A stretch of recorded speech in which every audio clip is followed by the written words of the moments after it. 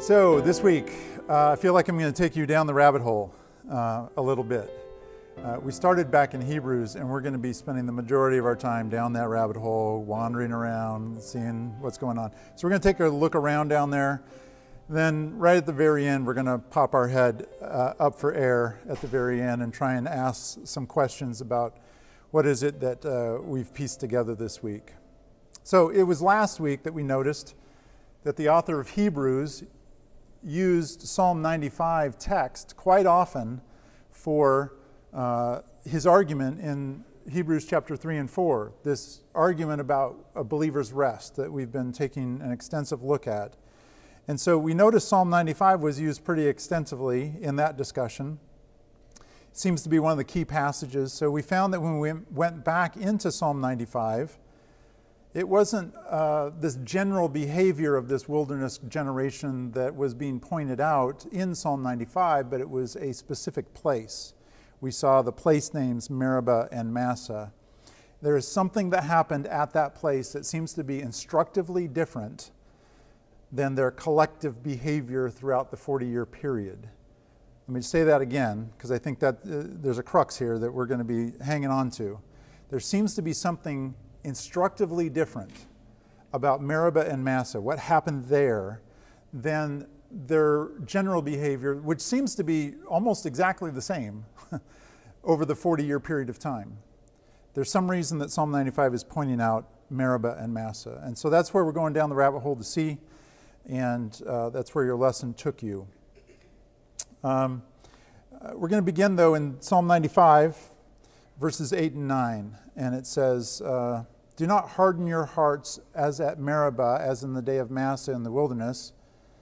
And I just wanted to point out, hardening your hearts seems like something that these people had a chance to take part in, or that we as readers have a chance to take part in. We could harden our hearts. So don't do that. Well, how do we not do that? Well, as the way they did it at Massah in the wilderness, at that place called Meribah, where your fathers tested me. So, and it says not only where your fathers tested me, but in verse 9 it says, they tried me, though they had seen my work. And I think that's going to be a key statement right there in verse 9. When your fathers tested me at that place, that we're going to go check it out, they tested me there, they tried me, which is, that word tried is just a different Hebrew word for tested, okay? Though they had seen my work. There's something about having seen God's work that turned it into that episode, according to Psalm 95. I think that's important. So what work does that mean? Well, what's happened thus far? They've been in slavery for over 400 years, so they had a long period of time where God wasn't seemingly interactive with them, at least not as interactive as he has been of late in the story. So it could be the plagues in Egypt. That was pretty impressive interaction with God. They had seen his work there. Could be the plagues. It could be the crossing of the Red Sea where they saw his work. Or it could be a combination of those two and episodes or events that happened after the crossing of the Red Sea. So we're going to first go back where I didn't take you in the lesson, to Exodus 14. So if you got your Bibles, I want to encourage you to be there. Exodus 14 has the story of the Red Sea crossing, the Sea of Reeds. And in Exodus 14, I'm going to be starting in verse 10 and reading down kind of through verse 14. It says, Pharaoh is drawing near. We all know the story, right? We all know what's happening. They're fleeing. Pharaoh is in pursuit. They don't know what to do. They seem to be put in a position that they can't solve themselves, right? Isn't that just like God? And so Pharaoh is drawing near. The people cry out to the Lord, and then they complain to Moses. Let's see, right at the end of verse 10 here. So the sons of Israel cried out to the Lord. That's interesting. And then what's the very next thing they do? Which I think crying out to the Lord is a good thing, right? We see Moses doing it a lot, so I think it's a good thing. But then the very next thing they do is, then they said to Moses, grumble, grumble, complain, complain, right? So I think they started out okay, and then they went to their grumbling and complaining. What do we see when we get further into the stories? we see a whole lot of grumbling and complaining. Do we see the people crying out to God? We see Moses doing it on their behalf, but we kind of lose that. So that may be a portion of what we could take away from this and maybe apply to ourselves. They went in straight into complaining to Moses. But look at Moses' response down in verse 13 of chapter 14 of Exodus. He said, I'm going to give it to you in stages. Don't fear. It's interesting. Now I'm talking about this story, but as I even talk about the story, I'm expecting you to take what I'm saying, because ultimately we're trying to apply this to our lives, okay? Where God might bring you into a place where you are in a position that up against a circumstance that you can't solve on your own, right? Moses' instructions would be likely the same to you. Don't fear. Interesting.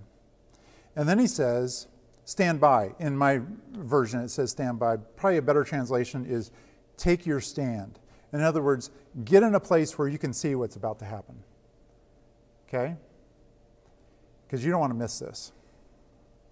Because it's when you see this that something will be confirmed or communicated to you that you need to remember, right?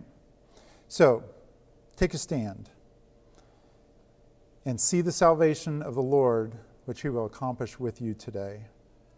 And then notice what he says, verse 14. The Lord will fight for you while you keep silent. Do you see that? The Lord will fight for you while you keep silent. What does this keeping silent mean? I have to be honest, I need to do a little bit more work on this, but I've done a little bit. And I know that it's used about 47 times in the Old Testament, this Hebrew word for keep silent. It's got a lot of different senses to it. What's one sense? Well, the most obvious, shut up, right? Stop talking. And in this case, more accurately, stop complaining, right?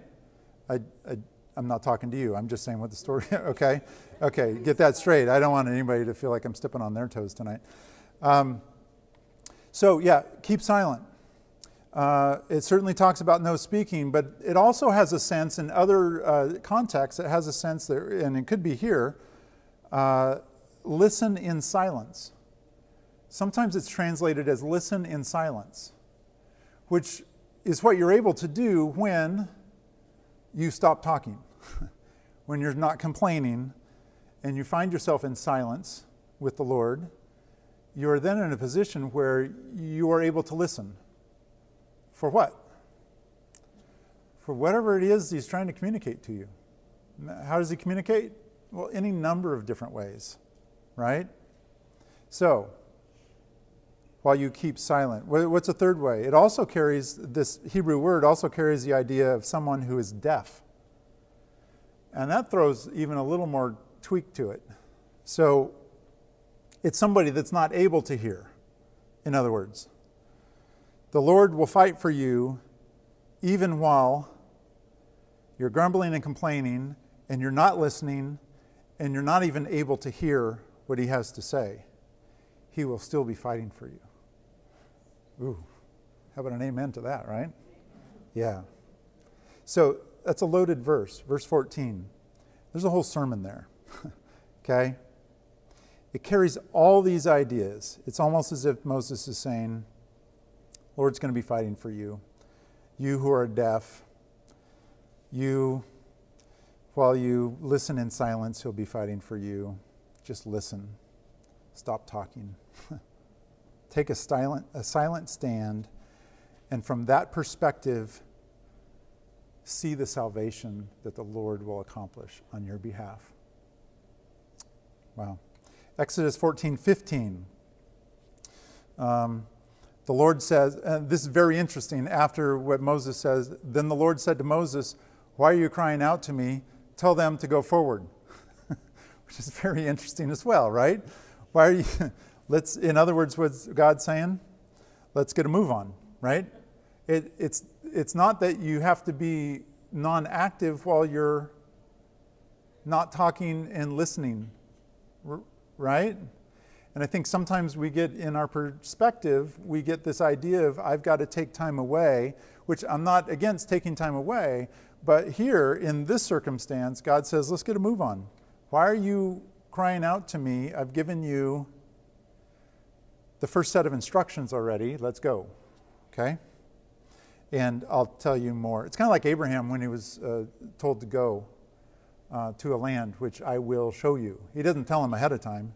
He's saying, I'll just tell you where to go next, and then go there, and then I'll tell you the next step. So I think it's here. Why are you crying out to me? Let's get a move on.